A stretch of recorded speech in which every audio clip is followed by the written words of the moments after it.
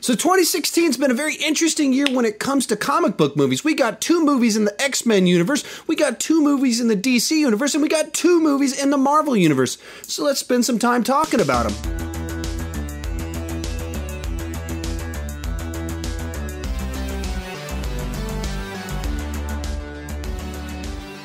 So 2016 might have given us the most divisive batch of comic book movies we've ever received. The expectations were so high, some of these movies were so weird, and the results were kind of all over the place. So here's my rank of all 6 major comic book movies of the year 2016. Before I rank these, let me state that this is my very subjective ranking. This is not me trying to give an objective ranking of what I think is cinematic level. No, this is just purely personal. The level of enjoyment that I got out of these movies, the likelihood I will watch it again, and some of that is based off of the craftsmanship of it, and some of it is just did it deliver enough stuff that stirred my emotions, that made me go, I want to watch that again. I enjoyed that. And so some of the movies I rank high up have big, gigantic problems, where some of the ones that are lower don't have necessarily big problems. They're just not movies that interested me all that much. So with that said, this is my very subjective ranking of the comic book movies of 2016. So coming in at number 6 for me is X-Men Apocalypse. So of the modern era of comic book movies, this is the longest running franchise, and for me, it's kind of been running out of steam. I thought that X-Men First Class was the last movie in the franchise that really kind of wowed me and surprised me. Days of Future Past was really good, but I kind of had higher expectations because of all the stuff they were doing, and then this movie was just kind of like, okay, more X-Men stuff happened. As has been stated by many people before, Jennifer Lawrence just feels like she didn't want to do the movie and just kind of phoning it in. Apocalypse was not nearly as strong of a villain as we've come to expect from this franchise. Really, the only one scene in the movie that popped to me was the scene with Magneto with his family, and if you've seen the movie, you know which one I'm talking about, in the forest, and that scene's incredible, and the rest of the movie is just not. It felt a little bit like the tone was kind of all over the place, and it was surprisingly violent for an X-Men movie. Like they're trying to push boundaries that they haven't tried to push before. Maybe because of Deadpool. I mean, I don't know, but it seemed awfully violent for this franchise. And just overall, a forgettable movie. If I'm going to watch an X-Men movie, this one is so far down the list of ones I would want to watch. And it's not even so much that there are big, gigantic problems or holes in the movie, whereas some of the movies I ranked higher this year obviously have some gigantic holes in them. This movie just had nothing interesting going on. Like they tried to have end of the world stakes, but it just felt like generic comic booky movie type stuff where there's clouds of garbage over a city spinning around, there's blown up buildings, and all the big gigantic things that happen have no weight to them because it's just handled on such a gigantic level, nothing personal where you feel the loss, like the one scene in the forest, which is so emotional and powerful, and then you get to the finale of this movie and it's just kind of like, okay, stuff's happening. And it just didn't work for me. It wasn't memorable. It's not one that I care to watch again. If I want to watch the First Class stuff, then I'll watch First Class. If I want to watch just like a solid X-Men movie, I'll watch X-Men 2. And when it comes to this franchise, I just really feel they've run out of steam. Coming in at number 5 is Suicide Squad. While I thoroughly enjoyed watching this movie, it is a mess from concept to the writing to the editing. It is all over the place. It's saved by the fact that the cast and the characters are so much fun to be around that you just sit there thinking to yourself, I wish that these characters and these actors were in a much better Suicide Squad movie. So the rumor mill says that David Ayer only had 6 weeks to write the script for this movie, which it feels like that. And then they say that there were reshoots after Batman v Superman to add more humor into it, which it feels like that. And then as they started getting closer and the studios felt that the trailers were stronger than the movie, the rumor is that they had the trailer people come in and do another cut of the movie to add more of the trailer vibe into the movie, which the movie feels like that. And you just kind of go through it and you go, there are these bizarre decisions that are made where there's like a greatest hits of classic rock soundtrack for the first 30 minutes, and then that ends for an hour, and then the last 20 minutes has that again. Stuff where it just feels like someone came in and fiddled with it for a little bit. But the main plot of this movie is a terrible plot for this group of characters. It gets to the cliche thing of a beam in the sky and garbage flying all around. The enemies are just a mindless army of people that you don't care about.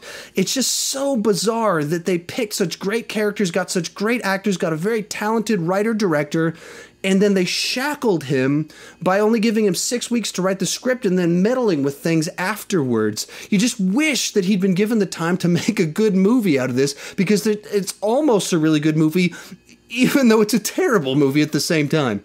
Coming in at number 4 for me is Batman v Superman: Dawn of Justice. This movie, for a lot of people, is one of the most disappointing movies of all time, and for good reason. There were so many elements here that could have made for a truly classic comic book film, one of the greats of all time, by bringing Batman and Superman together in a movie, facing off against Lex Luthor in the aftermath of what happened in Man of Steel. It was set up to be so good, and it's just not. Now, to be clear, I still think this is a good movie. It's just a mess of a movie. Much like Suicide Squad, you can just feel that there were too many cooks in the kitchen fiddling around with it. From the best I can tell, the way it came together is that originally this was supposed to be Man of Steel 2. And you can look at the plot of the movie where you could remove Batman from it, and the plot of it surrounds Lex Luthor battling against Superman, trying to do a PR campaign against him, and then at the end, the final battle's against Doomsday, and Superman dies. You could see where that was a plot to a movie without Batman in it, and then they added Batman into it. And they did a pretty good job of that. But then you can also see where they were going through the process and they're like, let's make this Dawn of Justice. And so then they start adding even more pieces into it, and it just gets so bloated, overstuffed with things that they didn't have any one of these stories that was pulled off to the best of its ability. So you kind of have a decent story in there about Superman wondering if he should be Superman, except it's not as compelling as it should be, because you never get to see a joyful Superman happy about saving people.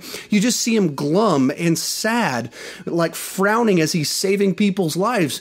And so they didn't get to put in the positive elements in there to have an actual tension within Superman. You just have him unhappy about being a hero. You have Batman in the story, but you only get to see angry Batman that's cynical until like the last 10 minutes of the movie after everything's gone bad. And so you don't get to see a fully rounded Batman in his fall to this angry, cynical guy that feels he has to stop Superman, because so many plot lines were in there. And then in addition to that, you stuff in Wonder Woman and you stuff in cameos of the Flash and Cyborg, and the end result is just a big, gigantic mess. But like I said, the elements in this movie that work, I think really work well. There's some great Batman sequences in this, especially if you can get past the fact that Batman kills people. And if you can't, I will not hold you at any fault. Totally get it. I don't like that he kills people either. But the actual action sequences themselves are handled very well, and they're very interesting and cool to look at. The final battle with Doomsday, I think, is a well-shot sequence. You can actually tell what's going on. It's interesting. You see Wonder Woman doing things. Each person has a character. As Batman's just kind of zipping around trying to not die and shoot some kryptonite over there. It's a well-structured sequence. There's a lot of things in here that I think are enjoyable, but as a whole, it doesn't come together very well. I totally understand why a lot of people were disappointed, why a lot of people hate this movie, why a lot of people think that Zack Snyder should never direct another Superman movie ever again because he does not understand Superman, why they shouldn't trust him with any franchise ever again because he took on Superman, though it seems like he kind of hates Superman. I get all of that. For me, I could rewatch this movie a lot. Probably of all the movies on this list, this is the one I could probably rewatch the most, which might sound weird to you in light of everything I'm saying, but because I love Superman, because I love Batman, and I think there's enough elements in here that are interesting to me, this is the one I'm probably I have up to this point rewatched the most, and that'll probably continue to be true into the future. As we move into my top 3, these are all really, really good movies that on a different day, I could rank these totally different. But here we go. Coming in at number 3 for me is Deadpool. For a lot of people, this is going to be their number 1, their number 2 pick. For me, the nature of the humor of it has a certain first-time novelty value to it. So the first time you see kind of the opening credits, so funny because it's so different and interesting. All the times there's that meta humor where he's talking or breaking the fourth wall. The first time you experience that, it's really funny, and then there's kind of a certain level of diminishing returns on it.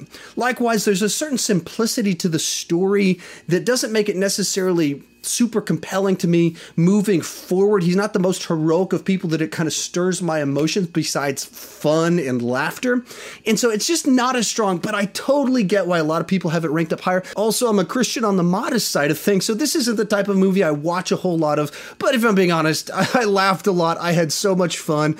I love that movies that break the fourth wall, that are so weird, like this, was so successful, that it's sending a message to Hollywood: stop falling into this template mindset that you have to have a $200 million budget to make money. No, there's an audience for weird commodities like this. This is a hard R.